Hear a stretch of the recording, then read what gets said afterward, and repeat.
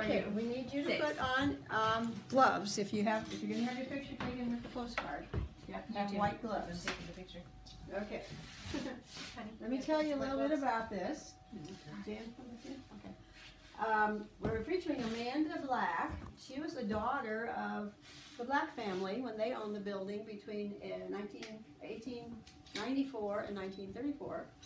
And it was called the Black Hotel at that time. The family was Louis and Eliza Black and 2 sons, and then Amanda. And Amanda was the one who she could read and write, and she kept the books, she took care of everything. And she was very personable. When people came to visit, they just loved talking to her and visiting with her. So she would say, well, I don't get to travel much, so when you get home, send me a postcard. So we have a whole collection of postcards. There's some on the wall around in that next room, and then a whole bunch of them here that people would send her from all over the country. So what we have here for your special thing is a 1908 postcard. It was mailed in 1908. It said, hello, Miss Amanda. I was visiting with you. So we just thought this was special. By the way, we used to tell people that she had a cleft palate, but then we had a great-granddaughter visit here a couple of years ago, and they said, oh no, she had salivating disease. The doctor had given her a medicine and said, now don't eat anything sour while this is in your system. She evidently did before it got out of her system, and it just ate away at her lips and up into her nose. And so, but she still was just like very friendly. Everybody loved her. So this is the postcard. So you need to have your picture. You have white gloves on. So how old? I mean, was she when she passed? Jan, pardon? How old was Amanda when she passed?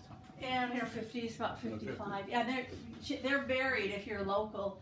The whole family, four of the boys and Amanda and her mom and dad are in the cemetery. Just as you start down Polo Road before you get to the Veteran Cemetery, if you cross over the highway, there's a little cemetery there. Smack dab in the middle of the cemetery are Eliza and her father. I've lost his name. Louis and Eliza, mom and dad, and then Amanda, and then Richard and James, and the third son, Louis Jr. are all buried right there. So if you want to check our story, you can go find their grave. Tell the first thing about the necklace. Notice the necklace she's wearing? Great-granddaughter also brought that necklace too. It's not a watch. Yeah, it's a watch. Well, it's a necklace. Yeah, a watch on the necklace. And that's the one that she wore all the time. And the great-granddaughter offered it to Jan and then pulled it back and then offered it and she just didn't want to give it up.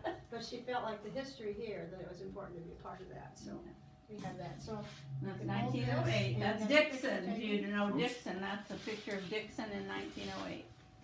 There you go.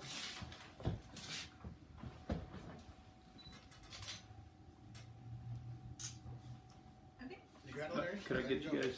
No, hold on to it if you want. Oh, okay. Yeah, we can get one on the side too. Thank you. You got it? Yeah, I don't want to. Okay, I'm letting go.